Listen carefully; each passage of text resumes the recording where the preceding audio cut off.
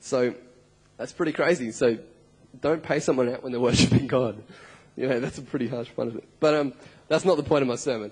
The point is, that David was passionate and he was radically worshiping God. He was dancing. He was looking like an idiot. He was getting paid out. He was getting people poke at him and say, what the heck's going on here? But he was passionate for his God. He wasn't ashamed. He says, I'll become even more undignified than this. Because I don't care how I look when I worship my God. I don't care what people think of me. I'm going to worship my God with everything within me. And that's why we sung that song tonight. With everything within us, we're going to worship our God. We're going to proclaim his name. We're going to celebrate him. We're going to get a hold of how good he is.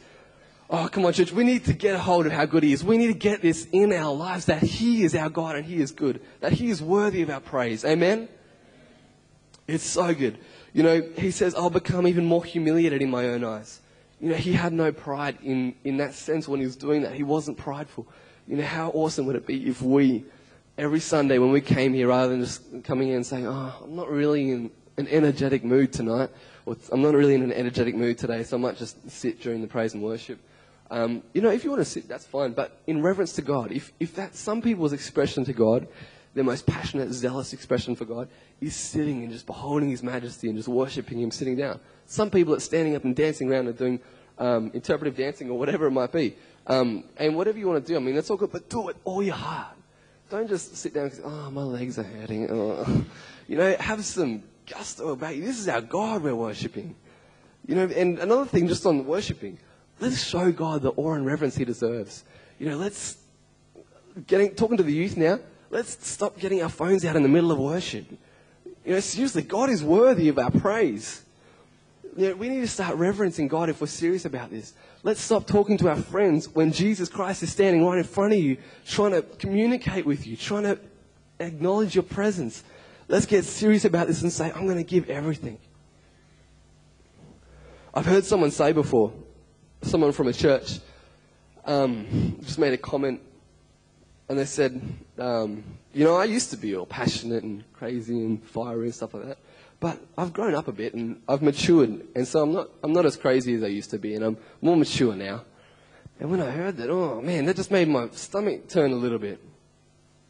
Because, I don't believe you can grow out of the fire of God. I don't believe you can grow out of the love of God and the passion of God. We all grow and develop in our walk and the way we express our relationship to God, but we should never be lacking in zeal. We should never lack our spiritual fervor. We should keep serving the Lord.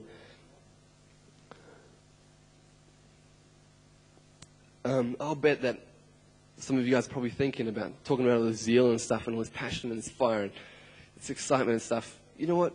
There's probably some of you guys here that have thought that, that used to be me as well. I used to be like that. I used to be all crazy and shouting and yelling, and then I just kind of, just settled down a little bit. I'll be honest. That's me. That's what I'm saying.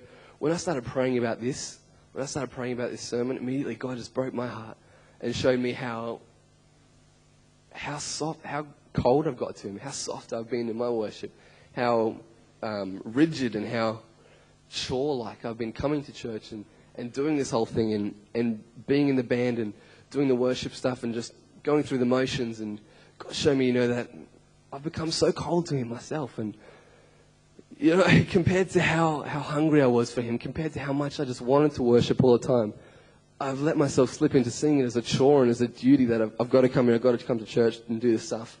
And that's so wrong. That's so wrong. It's such an honor to worship God. Anytime we're worshiping, whether it's in our bedroom, whether it's in front of 1 million people, whether it's in front of this church, it's such an honor to worship God. Whether it's from the audience or on stage, it's always an honor to worship God. And God challenged me about the fire that I used to have, the passion and the zeal that I used to have, to desire God, to want to spend time with God. And he challenged me so hard, and man, I bet some of you guys are probably thinking the same thing. I used to be so passionate. I used to be so fiery. I used to want to pray.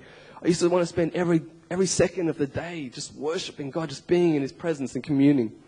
And maybe you've somehow slipped into a passion. Maybe you've somehow slipped into a pattern of just coming and going through the motions. Maybe you've just slipped into this whole religious spirit where you just see church as another thing you do to be good. If I can just get Nath up, that'd be sweet. Maybe you slipped into idea of that, you have to come to church to be saved, and you try to work for your own salvation and do all the good things, and maybe that's why you read your Bible, because you feel like you're not a good enough Christian if you don't read your Bible. It's not about that. It's about our God who loves us. And that's what God challenged me with. It's about Him. It's about Jesus. It's not about a religion, but it's about God as our Father, God as our friend, God as our King, as our Savior. I want to read Revelations 3:15.